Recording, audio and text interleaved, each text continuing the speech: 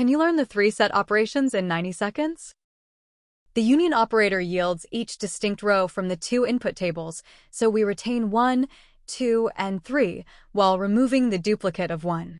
The union all operator just yields all the rows in the first table and all the rows in the second table. We can see our resulting table on the right. The intersect operator takes the distinct rows that appear in both of the input tables. 1 appears in both tables, so it is included in the result. 2 and 3 are only in one table, so they are not included. The intersect all operator yields rows for pairs of table 1 and table 2. We can create 2 pairs of rows from the 2 tables that have the same value, so we get the paired row for each pair. There's a third value of 1 in the first table, but it can't find its own match in the second table, so it is just ignored. The except operator yields all the distinct values in table 1 that are not present in table 2. We can see that we have a couple of entries of 1 in table 1, but we don't retain it because there is also a 1 in the second table.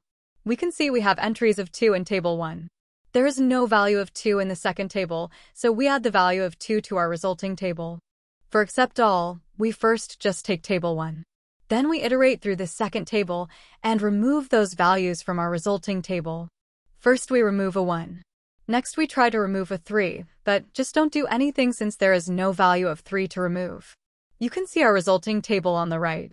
Let's apply one of these on the SQL Guild website. Note that our website uses Sqllite, so it does not support the command intersect all or the command except all directly. You can see that we just put our set operation in between 2 queries to do our set operations.